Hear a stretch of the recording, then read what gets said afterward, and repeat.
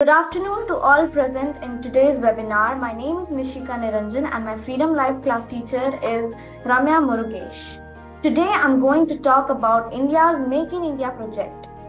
So as we know that India is the largest domestic country and the second most populous country in the world. India has now also become one of the fastest growing economic country in the world. And one of the major objectives of this program is to reduce dependency on imports.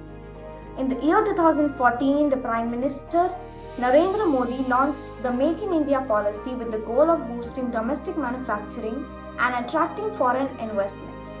The symbol of this is the giant lion with many wheels. And before I conclude, I would like to bring up Mahatma Gandhi's words, which are, self-reliance is the only way to freedom. Thank you.